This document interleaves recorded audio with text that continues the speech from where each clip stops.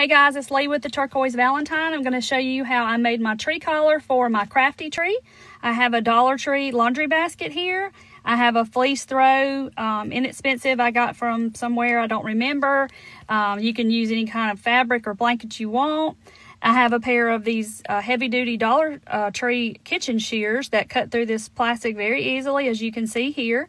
I'm just going around and cutting through each one of these little spokes so we can remove the bottom. It's very thin plastic. It cuts through really easy.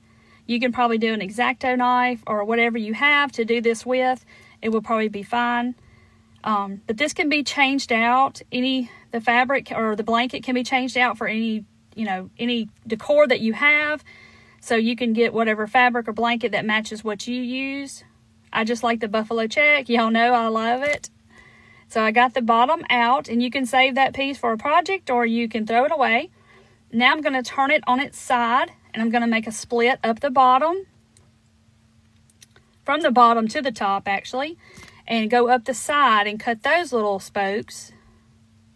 And then it's tricky when you get to the lip part because the lip is kind of a little bit thicker, but it will cut through. You just have to kind of work at it like I'm doing here. So just keep on working and cutting, and it'll eventually go through the plastic.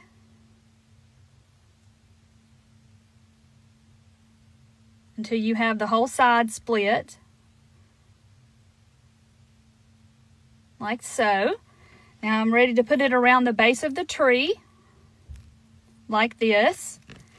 And then you're going to take your blanket or your fabric and you're going to spread it out in front of the tree. And then you're just going to take that blanket and stuff it all down around the base like this to where it's all smooth. Follow me on Facebook for more DIYs. Thanks.